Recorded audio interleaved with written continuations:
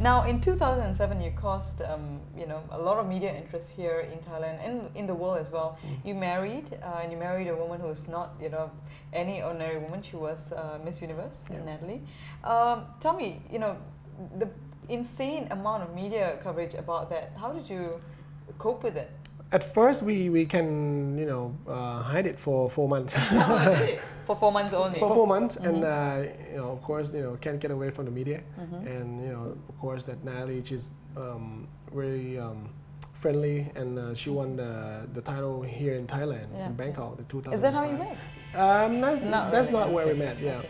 She won it in 2005 in Bangkok, and the reason we met is at the Thailand Open. She went to see my match that I'm playing against Tim Henman, and I won that match. And I think that's how it's kicked off. And I think it really can happen, really, isn't it? From one people here and another people from different continent just come to meet, and Natalie is still good friends with me, and we're having coffee sometime at this day. That also made it to the media because people were interested to know, though you've decided to go separate ways, you've remained friends and of course support each other's initiatives. Is that something that was, from the get-go, you guys were very good friends and that's how they were gonna... Yes, I think this is a really good thing about us, about me and Natalie. At first we stepped in, deciding to, let's spend life together. And somehow, once when it didn't work out in the way that, both people didn't want it to, and I think the good thing is, step back and be friends, and, still supporting supporting each other. Business. Yeah, the business-wise, and, connecting people. And I think that we still remain a good friend, just like I said, having coffee like, twice a week or something like that. That's good. Down to a schedule, I like that. Let's talk about the business ventures now. You've gone into a multitude of different things. Were you always interested in business as well, alongside sports? At first, no. At first, until I stopped tennis, I feel like for the first year that I stopped tennis, I would say I do nothing. I just hanging out, seeing friends. It's good sometimes not to do anything. Oh yes, especially after such seeing friends and riding motorbike. Going to a lot of places in Thailand, like island. Then I starting to feel like, okay, I got to do something. Try this, try that, try to open a restaurant.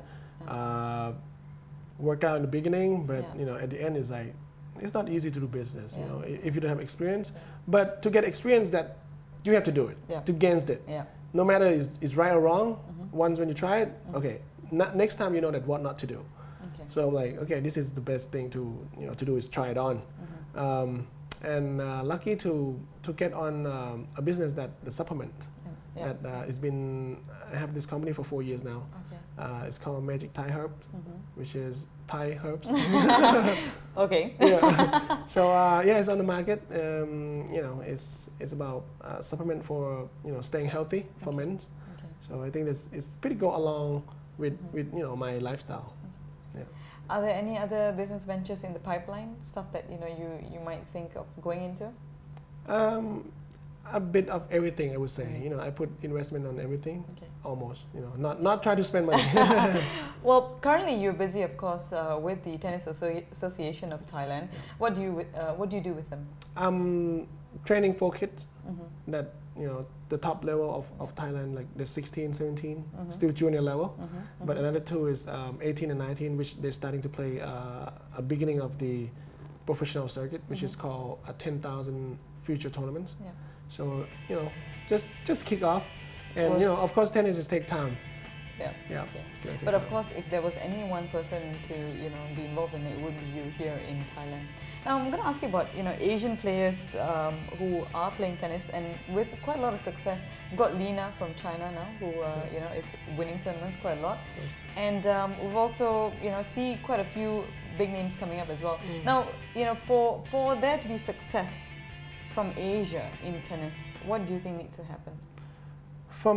Have to be success from Asia is to, playing a tournament, which you got to start to play in the Asian continent first, and then the tough competition is European or or America. But first, you have to, the reason I success and the reason others Asian success is, of course, to play. You have to be the best in Asia first, and then you go out there and just beating the world. Beating the world. Beating the world. So, okay, now quickly before we go though, politics and Paradorn. Now I would never have put the two together, but of course, in 2011 you decided to dabble a little bit in politics. Yes. What was the experience like, and are you gonna look towards doing more political stuff in Thailand? Well, just like I said, is try out of everything. Okay. Then at least you experience it. I do jump into politics at one point, and for like 2 months, that just before the election, the new election for the new prime minister.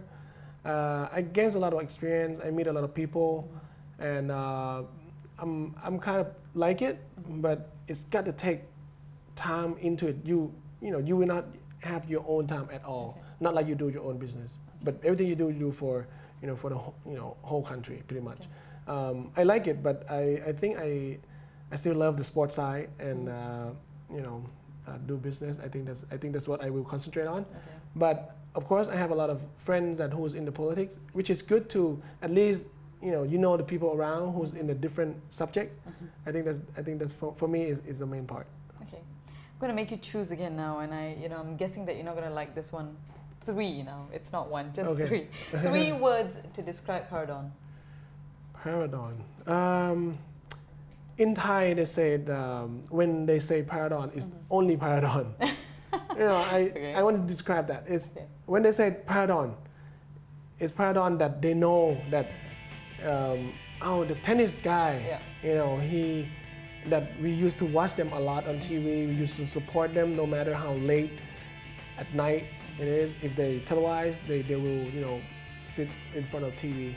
So I think I will describe Paradorn on that. So that's it, 1 word, Paradorn. Yeah. All right. What's in the future for you? For me, in the future, I want to, of course, involved in tennis, which is still involved in tennis. I want to be a man who building a great tennis player from Asia.